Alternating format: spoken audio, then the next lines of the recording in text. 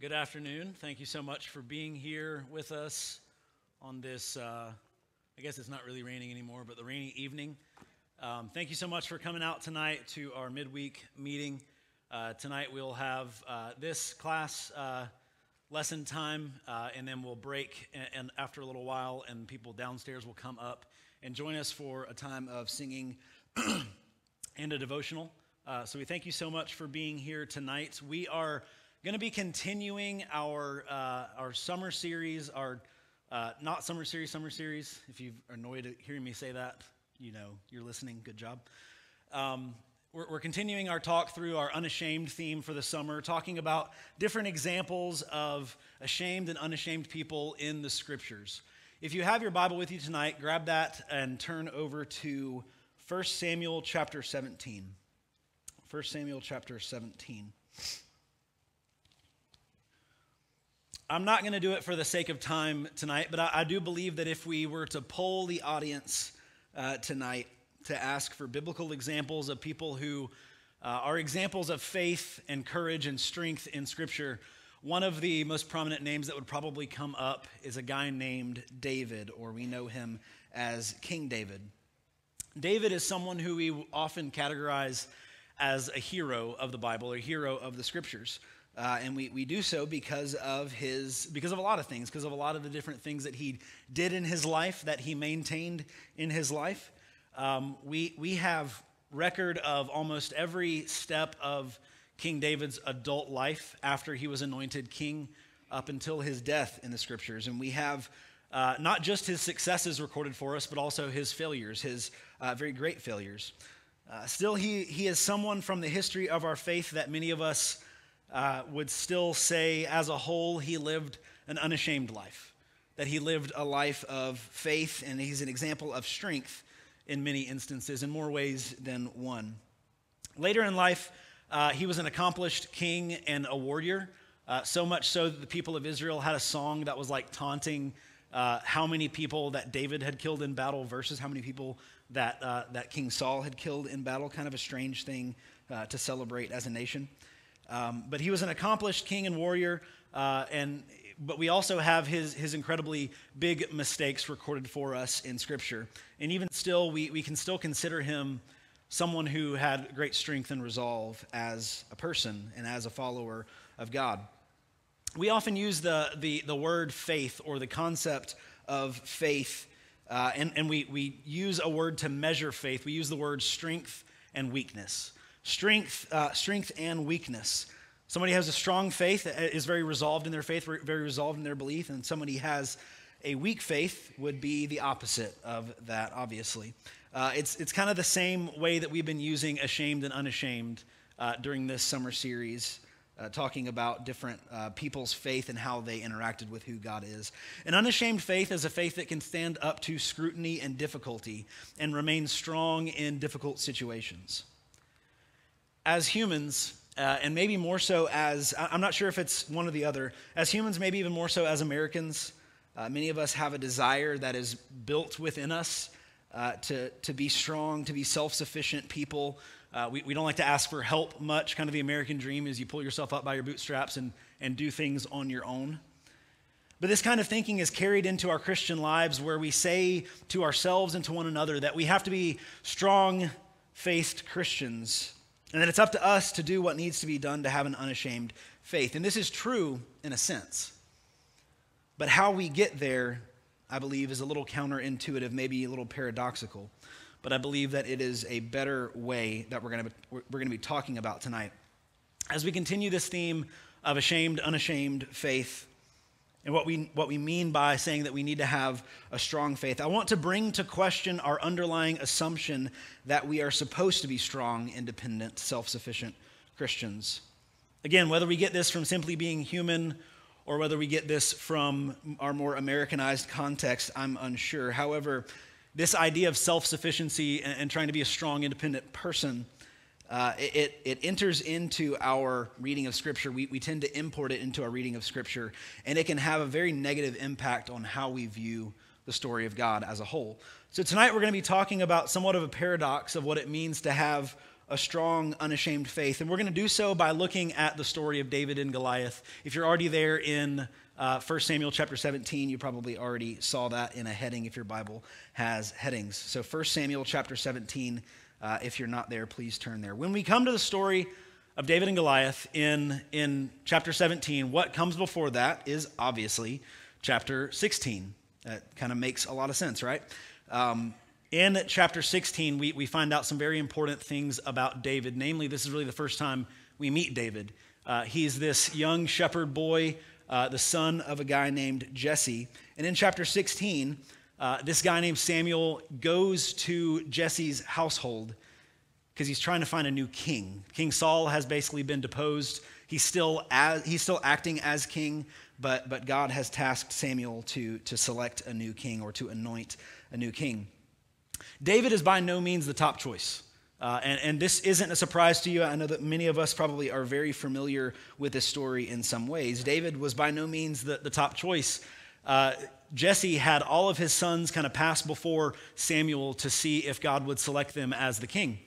And one by one, these brothers who are warriors, they're older than David, they're a bit more kingly looking than David, it seems. And God rejects each one of them as they come by. And it's to the point at the end where it appears like there's no more sons. And so Samuel asks Jesse, do you have another?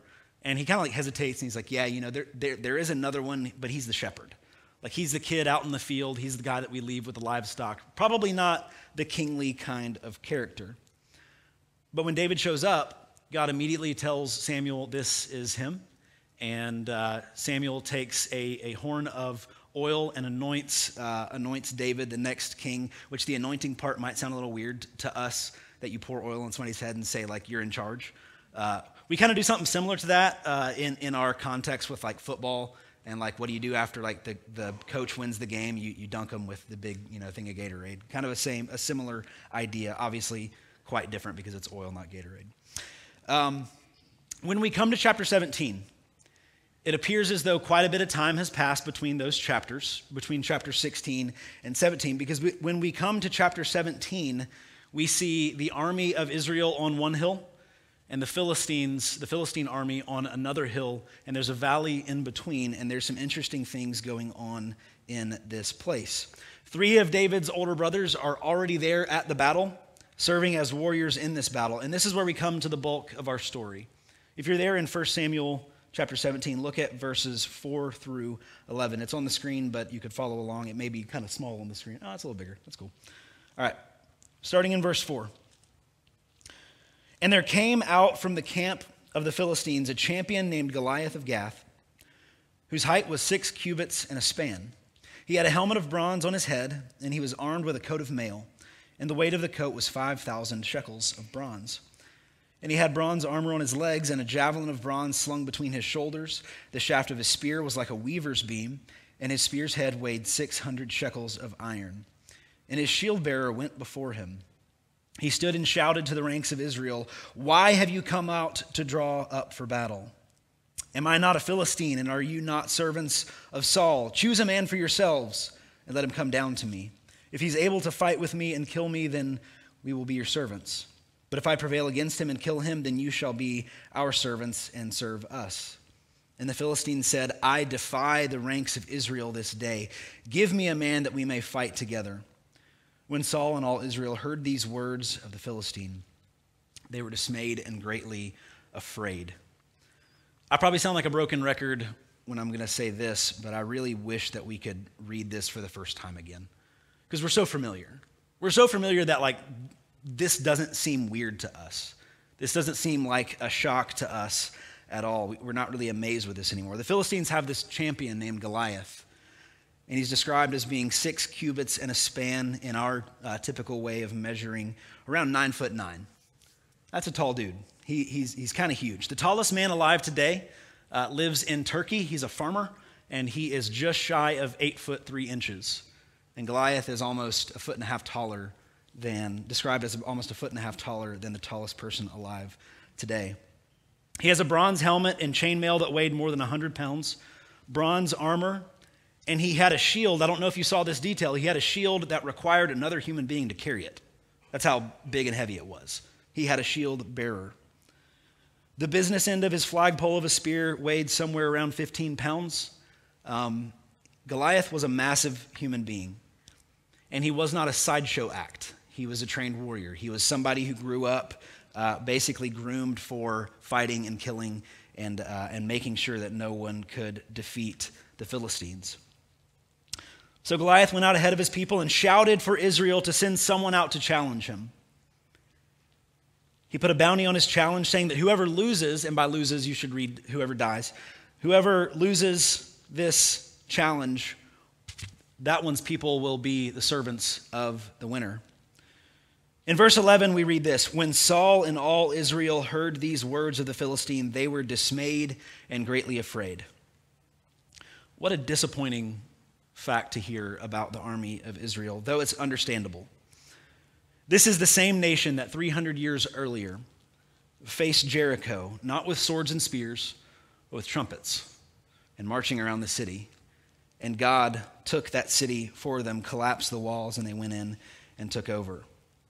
There were so many other events in Israel's history where they came up against these impossible situations, and God came through every time. But now there's one guy who's a little tall. He is genuinely tall. There's one guy, and the entire army is just terrified. They don't think that they can handle it. I'm not saying that I would not be scared. I'm pretty confident that I would be, and I'm pretty confident that all of us would be. And that's an important fact that we'll visit a little bit later tonight. For 40 days, Goliath comes out and says the same thing, challenging Israel to send forth a competitor that can equal his might. Summarizing verses 12 through 30, we're going to skip just a little bit. We see that David's 3 brothers are there with King Saul and the rest of the army, but David had to travel back and forth if he was going to be at the battle line because, again, he was the shepherd. He had to take care of the sheep. So David's at home with his dad, Jesse, and Jesse sends David back to the battle line to do 2 things. Number 1, he was going to take his older brothers and the other soldiers there some food so that they had provisions. And number 2, Jesse sent him so that he would bring back a report of whether or not his sons were okay, how the battle was going, how they were faring in it. But when David arrived, he saw and he heard Goliath for the first time. And as Goliath made his challenge, David sees what's going on. He sees the army cower in the corner. And this is not in the text, but given what comes next, I can only imagine that David is probably a bit disappointed in what he's seeing with Israel's army. As the army backs down, he hears talk that whoever challenges this champion, that the king is planning to reward that person. He's going to give him reward, and that person will be able to marry the king's daughter. So David makes sure that he heard them correctly. He actually goes around talking to people. Did I hear this right? Is this really what's going on? Is there really a challenge on the table? Is there really a reward? And one of David's brothers, Eliab, he comes up to David. He overheard David asking about the situation. And he basically tells David, hey, you really need to be quiet and you need to just go back to the sheep. That's where you belong. You're not a warrior. You're not supposed to be here. But word about what David had been saying reached King Saul. And so Saul called David to come and talk with him. And that's where we pick up, if you're following along, in verse 31. We'll read verses 31 through 37. 31 through 37. When the words that David spoke were heard, they repeated them before Saul and sent for him. And David said to Saul, let no man's heart fail because of him. Your servant will go and fight with this Philistine. And Saul said to David, are you not able to go against this Philistine to fight with him? For you are but a youth, and he has been a man of war from his youth. But David said to Saul, your servant used to keep sheep for his father. And when there came a lion or a bear, I took a lamb from the flock. I went after him and struck him and delivered it out of his mouth. If he arose against me, I caught him by his beard and struck him and killed him. Your servant has struck down both lions and bears, and this uncircumcised Philistine shall be like one of them, for he has defied the armies of the living God. And David said, the Lord who delivered me from the paw of the lion and from the paw of the bear will deliver me from the hand of this Philistine. And Saul said to David, "Go, and the Lord be with you." When David tells Saul that he's going to go out and challenge Goliath, Saul has the same kind of response that Eliab had. "You're really not fit for this. This isn't your wheelhouse. You need to probably go back to the sheep. He's a giant. There's absolutely no way I'm going to send you out there." Saul is not being unreasonable, okay? Just on like a human perspective. Saul is not being unreasonable by telling David that's a bad idea. In fact, based on the bare facts, he's being reasonable and kind of kind to him. If you know the stories of Saul and David as they go on, they kind of become somewhat of enemies at a point. So Saul is being kind to him at this point. But David tells Saul what the life of a shepherd really looks like. David, he says he made an occasional practice of killing bears and lions with his bare hands in defense of his sheep. He may be young, but he doesn't sound at all like the little scrawny kid that like we see in like the kids' coloring storybooks for Bibles. You know what I'm talking about? Like he's this little boy. We'll talk about his weapon in a little bit, but he's this kind of scrawny little kid. But before we go the other direction, we need to also realize that although David's probably not a scrawny kid and has apparently done some pretty intense things as a shepherd, he's also likely not in the running for a strongman competition.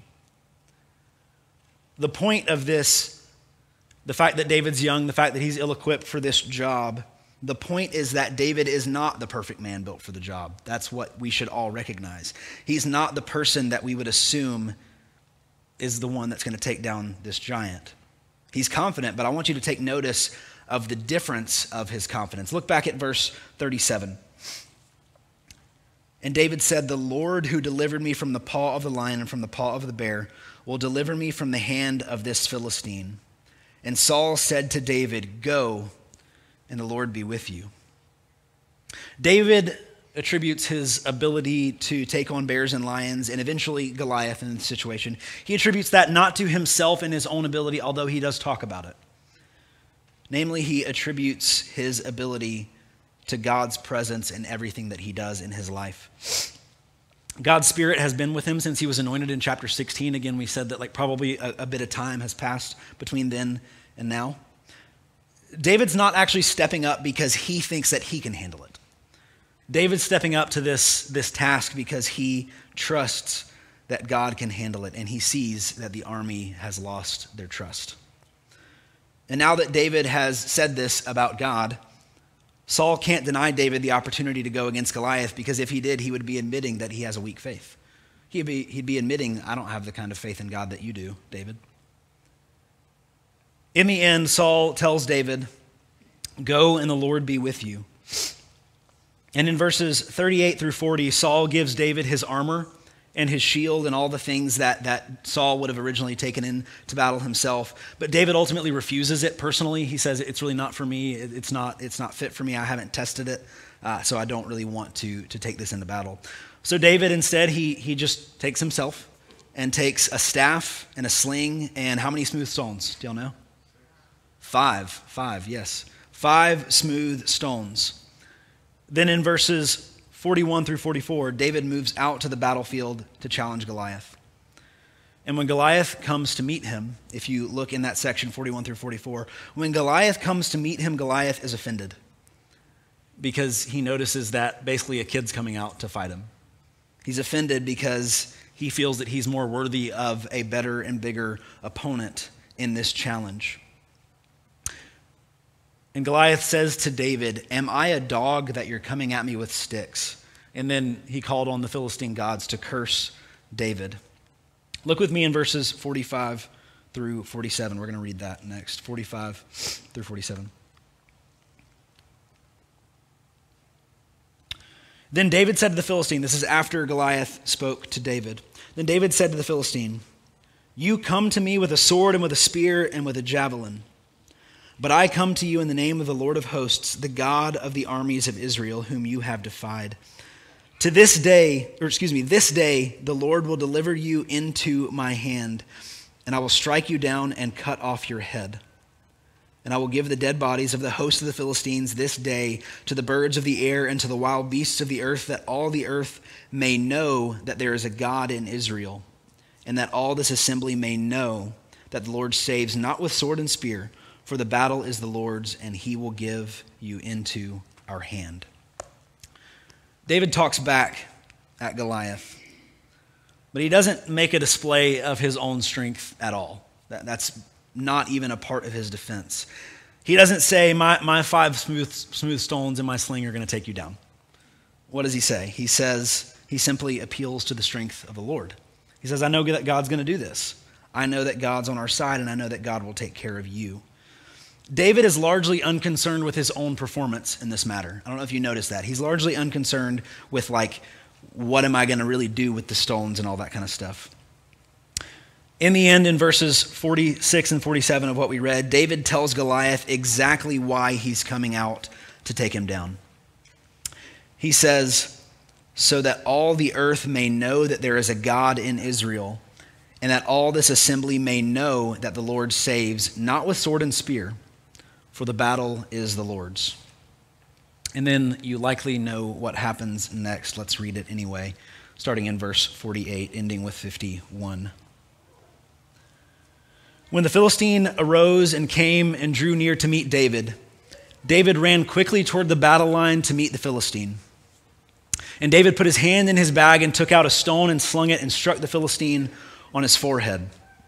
The stone sank into his forehead, and he fell on his face to the ground. So David prevailed over the Philistine with a sling and with a stone and struck the Philistine and killed him. There was no sword in the hand of David. Then David ran and stood over the Philistine and took his sword and drew it out of its sheath and killed him and cut off his head with it. When the Philistines saw that their champion was dead, they fled." David had 5 stones. How many did it take to take Goliath down? Just 1, not 5. He didn't have to grab back into his bag. Many people think of David's sling. Unfortunately, I think this is also because of the cartoon pictures that we color. A lot of people think of his sling as like a toy slingshot that you would give a kid for Christmas. This sling, not so much a slingshot, but this sling was a legitimate weapon that was used by a lot of different cultures in this time. And it was an incredibly accurate and deadly weapon. You would typically, when you think of stones, you're probably thinking little pebbles. Probably would have been a little bit more substantial that they would have been throwing with this sling. It was an incredibly accurate weapon. And David probably had personal experience with it as a shepherd. It's most likely the weapon that he would use if he was too far away to defend the sheep, if he couldn't grab the thing by its beard like he said he did. He probably would have grabbed the sling and slung a rock at a bear or at a lion. So the stone that David slings, it sinks into Goliath's forehead, and Goliath goes down. And then David runs over to Goliath's body. We don't really know if he was fully dead or not, or if he was just dazed. And David grabs Goliath's sword and he cuts the giant's head off. This is usually a part of the story that we leave out of the children's curriculum when we teach it, right? We don't, and then we leave out especially what comes after, because David actually takes the giant's head and parades it around the city as a celebration. We usually leave that out. I was actually at a VBS the first year that I was here, and we actually played that out in a skit, so I was kind of proud, but also ooh, strange.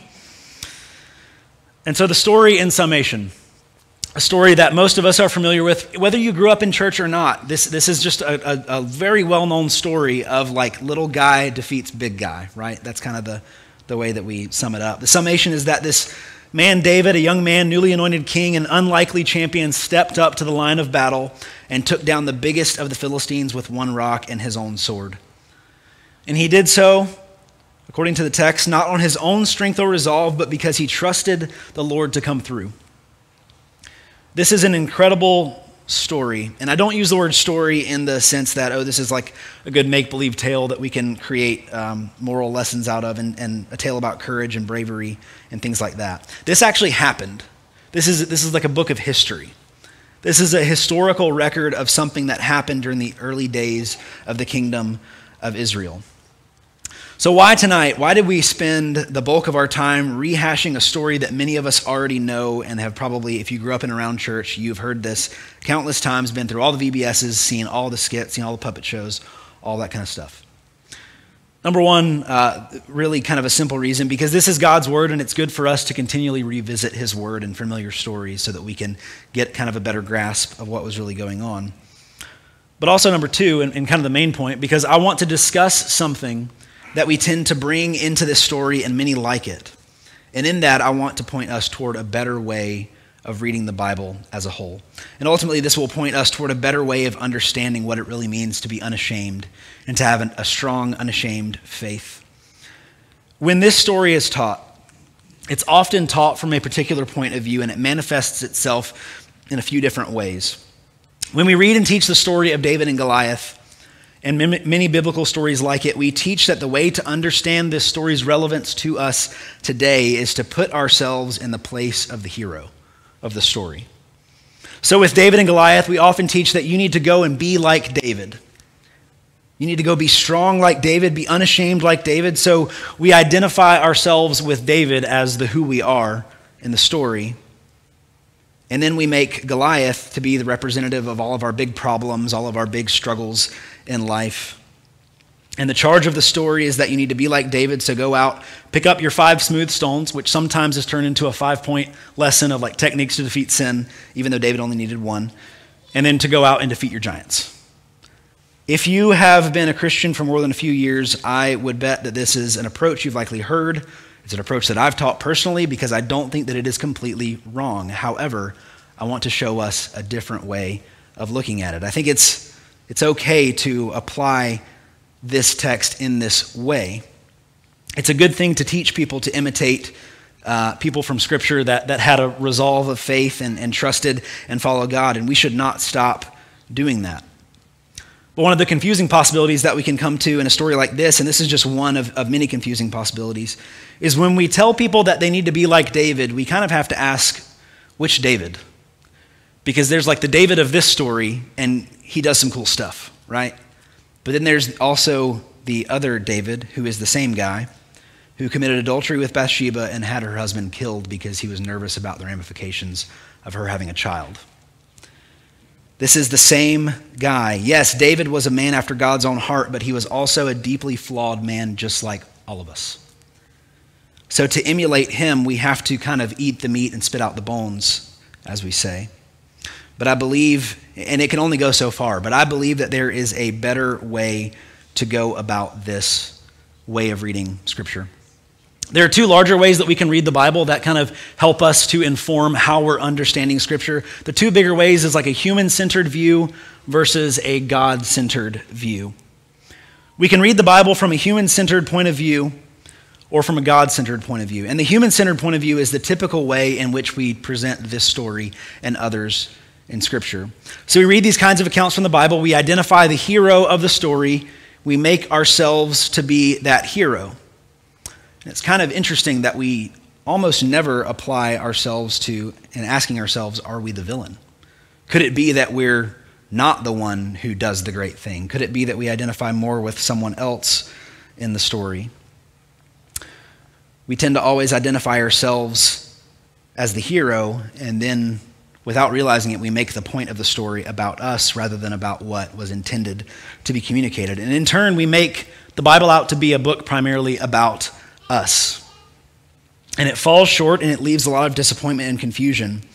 It leads to disappointment because the Bible, in truth, isn't primarily about us, and we were never meant to be the real hero of the story. The God-centered view of the Bible, the opposite way to read this, reads the Bible as a book that is primarily about God and what God did and has done and is doing and will do in the future in and for his creation. And if we learn to read the Bible with a God-centered view, what we will constantly begin to notice is that, contrary to what we may have thought, God is always the hero in every account of Scripture, no matter what. God is the one who's strong and unashamed. God is the one who's making the moves. And when something fails, it's not a failure on God's part. It is because usually the people in the story begin to think that whatever's going on depends on them. And they forget about God. And then whenever things go bad, sometimes tend to blame God. Where'd you go? Whenever they left him in the first place. On this reading of the story, the real hero in David and Goliath is God. God is the hero. David is strong, but it's not his strength that he ascribes the victory to throughout the whole of the account. It is God's strength. Yes, David represents a certain kind of strength, that kind of counterintuitive way, but it's a strength that recognizes that God is the only one who can truly do what everyone else is afraid to do. Look back with me in a few places from the account and you'll see what I mean. In verse 26, it's written, "For who is this uncircumcised Philistine," this is David speaking, "that he should defy the armies of the living God?" David recognized that the threat that Goliath was bringing was not really against Saul, and it was not really against the army, but it was against God himself. In verse 37, David said, "The Lord who delivered me from the paw of the lion and from the paw of the bear will deliver me from the hand of this Philistine." David recognizes that he is not the source of his protection and ability, and that God himself is going to be the one that will deliver him from Goliath. And in verses 45 through 47, the text says, "Then David said to the Philistine, 'You come to me with a sword and a spear and with a javelin, but I come to you with a stack of rocks.'" He doesn't say that. He doesn't say, "I come to you with a stack of rocks," or a stack of techniques to defeat sin. He says, "I come to you in the name of the Lord of hosts, the God of the armies of Israel, whom you have defied. This day the Lord will deliver you into my hand, and I will strike you down and cut off your head, for the battle is the Lord's, and he will give you into our hand." David recognizes that the weapon that he brings into battle is mostly insignificant. And he establishes to Goliath that it will be the Lord that strikes him down, because the battle is not David's to win, but it is the Lord's. He's not just using spiritualized language talking about that God is going to do this. He actually trusts that God, like the people that went to Jericho, like the people who followed God those hundreds of years ago in their history did, he actually believed that God was going to come through. I think more accurately, when we look at this story, our counterpart in the story is not David, not usually, but more so the army. The people who said we can't do it, the people who are cowering in the corner, because we're usually too concerned with our own strength to realize that we don't win with our strength, but with God's. We're talking about the importance of living an unashamed life here tonight and for this year, but I'm going to be a little bit of a contrarian. I can't tell you to be unashamed like David tonight, because we're not and we do not have the ability to be unashamed and strong on our own. We are weak, we are feeble, we stumble into sin often, and we cannot white-knuckle our way into strong, unashamed faith. We're not built like that. We cannot be strong and unashamed on our own, but with God we actually can. I believe that's the point of this story, at least one of the ways that we can understand it. So often, because we want to appear stronger and more resolved than we really are, we try to do everything on our own steam. And we do so to our own detriment. If our message from this story, if our primary message is now go home and be good like David, we turn this story into more of a burden to bear rather than the good news of God's work that it's supposed to be.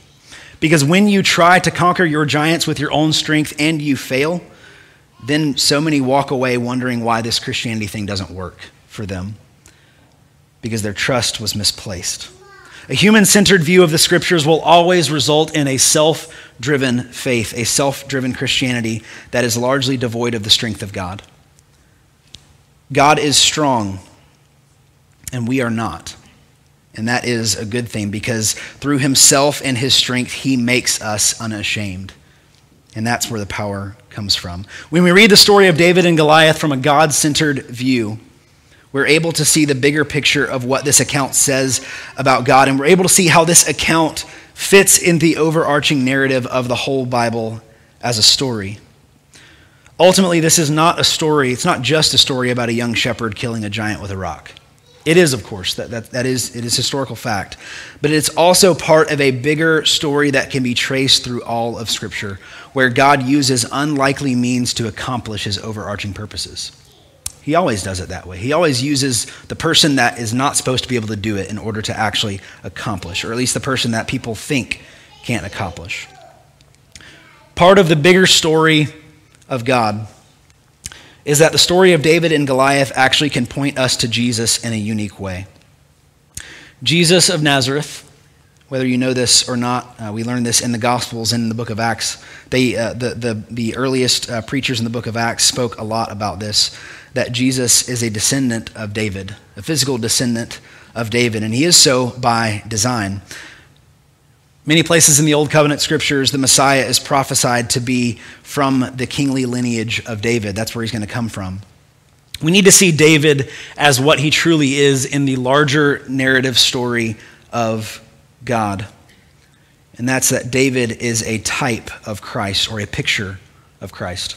I don't know if you've ever explored or studied typology, or what's sometimes called shadows from the Old Testament. In Colossians chapter 2, verses 16 and 17, the Apostle Paul writes about how many things in the Old Testament are meant to be pictures and things that point us toward the reality of Jesus when he does come. Like how Jesus is connected with the Passover lamb, that the Passover lamb was actually this symbol long before Jesus came of what Jesus would fulfill later on. Because Jesus, like the Passover lamb, the function of the Passover lamb in the Passover, it brought about this deliverance from bondage to sin, bondage to slavery in Egypt, but Jesus brings freedom from bondage to sin. Well, David is also a type or a shadow of Christ. And rightfully so, because Jesus is his descendant, and this is part of the design of the whole story. The story of David and Goliath actually maps onto the story of Jesus in a pretty interesting and cool way. And there's a lot of different details. I'm not going to cover all of them. But as the people of God, we have an enemy, and we call that enemy Satan. Satan is a powerful created being who rebelled against God and who is in rebellion against God, and Satan cannot be overcome by mere humanity. Satan is very real and very genuinely powerful. Goliath in the story corresponds to Satan in that he is someone who defies God and his people willingly and wants to destroy them. Goliath defies the armies of Israel, or as David puts it, the armies of the living God. And none of the soldiers dared to try and stop him because alone they couldn't. But David enters the scene in full obedience to God, having been anointed as the next king, and no one thought that David fit the part. But he was filled with God's Spirit, and he tells King Saul, I'm going to go after Goliath, not with my own strength, but with the strength that God gives. And God, through David, takes out Goliath with one shot. But the story doesn't end there. It's not just the one shot and done. David goes to the fallen Goliath and delivers the death blow, not with another stone, but with a sword. But again, not his own sword, but a sword taken from the sheath of his enemy. The main weapon of sin, the main weapon that Satan uses against humanity, is death, which began because of sin as a consequence of disobedience. But when Jesus goes to the cross and dies to secure salvation from sin for all humanity, how does he do it? By dying, but then by conquering death. Some have described the crucifixion as the day that sin killed itself. Because just as David used the enemy's own weapon to defeat the enemy, Jesus used death to defeat that original enemy. David's conquering of Goliath is a picture of Jesus' conquering of Satan. And that's why I say that we are more accurately identified with the scared soldiers cowering in the corner, scared to death of the giant who is challenging Israel. I don't say that to demean us and make us feel bad about ourselves, but it is to put ourselves in our proper place in the story so that God can be the rightful hero as we see him. Because after God handled the enemy, after God handled Goliath, you know what happened to the army? They shared in the victory. They shared in the victory of the defeat of the enemy. And it's so that we can say, when we think about Jesus, I'm not strong, but my God is, and I'm unashamed of him because I know that he actually fought the battle for me. Not because of my goodness and strength, but because of his. And because he has conquered, I have conquered with him. Should we be unashamed? Absolutely. But we are able to be unashamed because Jesus has victoriously conquered the enemy for us. And that is good news. And we should be unashamed because of that good news, not because of our personal strength, because our strength is found in God alone. Thank you so much for your attention tonight. People will be coming up pretty soon. I think the bells were supposed to ring, but they did not. So